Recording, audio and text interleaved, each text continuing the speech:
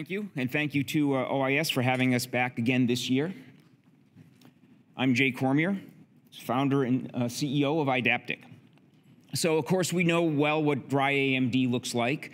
Unfortunately, most people with dry AMD, all they have is a simple magnification device, thereby losing their field of vision to help improve what they have left. So, what we have is a series of nonlinear transformations to effectively reconstruct the field of vision for these people with AMD. This is an augmented reality device. It's fully wearable for complete mobility, and it seamlessly integrates with the real world. It's an FDA Class 1 exempt device, so no clinical trials required. So what we are a software company at heart, riding on augmented reality hardware. We take in the images through the front-mounted camera and redisplay those in front of the eyes. Now, at the heart, these are adaptive systems, so our machine learning algorithms not only adapt to the visual deficits, but also to the habits and environment of the user. So I wanted to share our clinical trial data today. This is all statistically significant data. We had two main endpoints, one being visual acuity and reading applications, and the other time tasks of daily living. So here you can see we picked a variety of tasks, making sure we covered both near-in, intermediate, and distance tasks.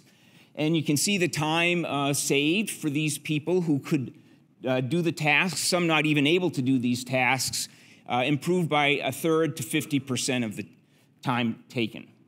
But that only tells part of the story, because in many of these people, they could not even do these tasks with their normal glasses. So we saw over a 5x improvement with their normal prescription glasses and the Eyedaptic system. From a visual acuity standpoint, we saw close to 20 letters gained on average, which makes this, I think, a good complement device even to the drugs out there today. And we're seeing letters gained up to 30 in our patient trial. But most importantly, what's the usage profile look like? So we started our beta user program last year. I have a few case studies here. This happens to be a 74-year-old programmer. He's 2200 vision. Of course, he had to quit his job because he couldn't see well anymore. And we saw increased usage data, both in frequency and duration, over this trial period. And he uses these up to anywhere from 3 to 6 hours a day now.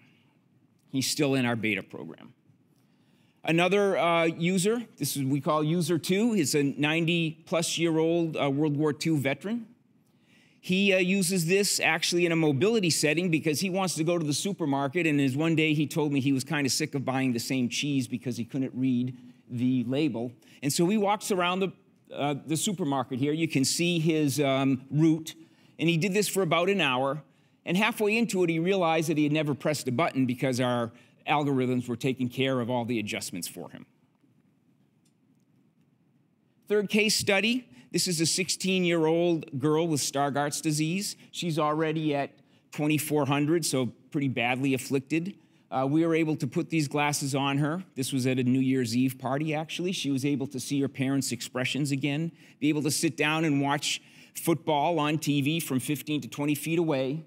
And you can see we track the data. She even walks downstairs with these things. So again, very effective and also used heavily from these patients.